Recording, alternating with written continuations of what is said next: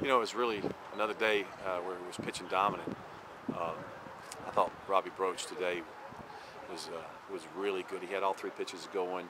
His breaking ball had a lot of depth, and you know, it's really encouraging to see Robbie finish up the fall the way he did today. Preston Claiborne had another good day also. So those two guys, and then you know, to see Drew Zazenia have a real good sixth and then pitch out of a jam in the seventh, and that was encouraging two ways. His stuff to begin with, and also to be able to do something that, you know, in the past had given him some issues.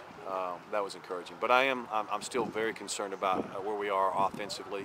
We're not, and again, we've pitched so well, but we are nowhere near where we need to be from an offensive standpoint. Defensively, very sound.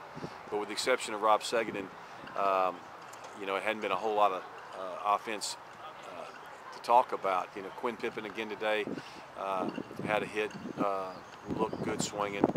Gunnar Wright was an encouraging thing to see. You know, Jamie Bruno had a double today. It was good to see Jamie because he struggled so much, and we need him to get it going. But we still have a long way to go offensively. We've got one more day to see if some guys can take some steps. But we got some freshmen right now, position player-wise, that are getting overwhelmed a little bit, and we knew that was going to be the case. And now you start finding out a little bit about the toughness of some kids and how they handle those things. And we got one more day to see it before we go into our exit meetings and start talking about where guys need to get better for spring.